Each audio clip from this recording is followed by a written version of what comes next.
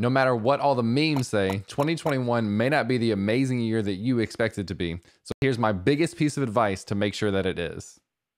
So first off, I do web development related videos 1 to 2 times a week. So if you're interested in that sort of content, make sure to subscribe below so you can check out more. All right, so 2020 is over. It, like the joke, the hindsight now is actually 2020. It's kind of cool. It's kind of interesting after that being a saying for so long. I did a recap video that you can check out for my personal year in 2020, and there was lots of positive stuff. I had a lot of growth on YouTube, a lot of growth on Twitter. My wife and I got to find some new hobbies that we really enjoy doing and got to spend a lot of time together, which we really enjoy doing. So there was a lot of positive stuff for us in 2020. And as we look towards 2021, as everyone reflects back on 2020, I know there is a ton of negative things. We're locked inside of our houses, we're quarantined, maybe we've lost family members or friends from COVID, which is terrible. And a lot of people I see have this mentality that, oh, okay, all of a sudden now when we make it to 2021, everything gets better. And I think the most important thing to keep in mind is the fact that this is a new year is a completely arbitrary thing. This is just an arbitrary date on an arbitrary calendar. The fact that it's a new year does not necessarily make it a better year. It has nothing to do with it actually being a better year. It's not guaranteed to be better than 2020.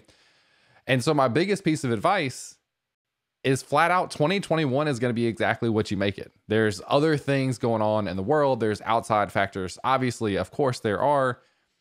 But how you respond to that is totally up to you. Your attitude and how you take things is totally up to you. The actions you take is totally up to you. The response that you have to anything out there is totally up to you.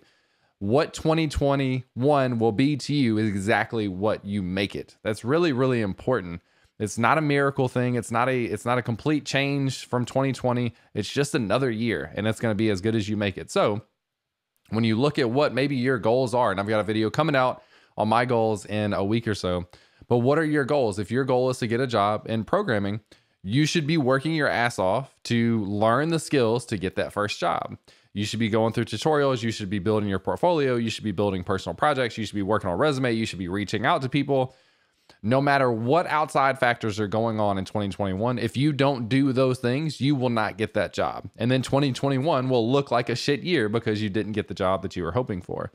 So you have to take those actions, whatever your goal is. If your goal is to spend more time with your family, no outside factor should take away from you spending more time with your family.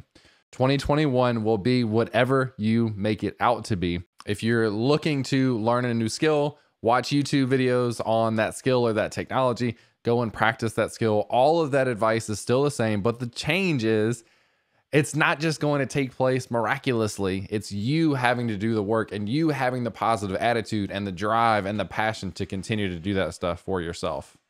And it's really easy to keep a lot of that passion, a lot of that excitement, a lot of that drive at the first of the new year. And you see this all the time in the gym, right? Like the gym at the beginning of the year pre-COVID is packed, right? And then people dwindle off.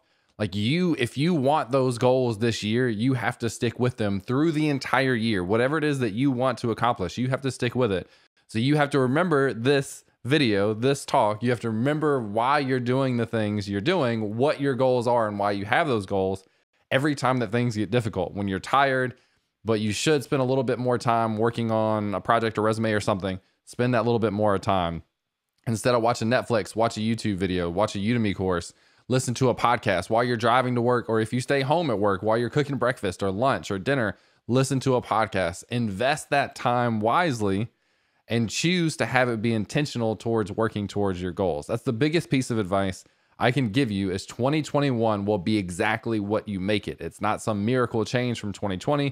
2021 can be a shit year if you make it a shit year. So all of that said, I wish you the best of a year in 2021. I think it will be amazing. I'm super optimistic for my year upcoming, for the content that I'm going to create out, for the interaction and engagement that I get to have with people who watch my videos. So thank you for that. If you do enjoy the video, like it, subscribe to the channel, and turn on the notification bell so that you can see when I come out with more content in the future.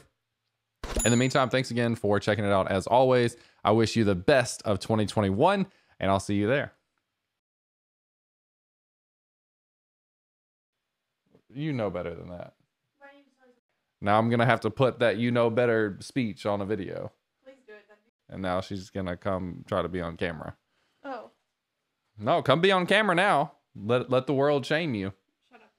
Well, come over here and look sorry so I can put it in the video. Well, I look gross. Just I have no idea where I was. I'm sorry. Love you. Me too. Oh gosh.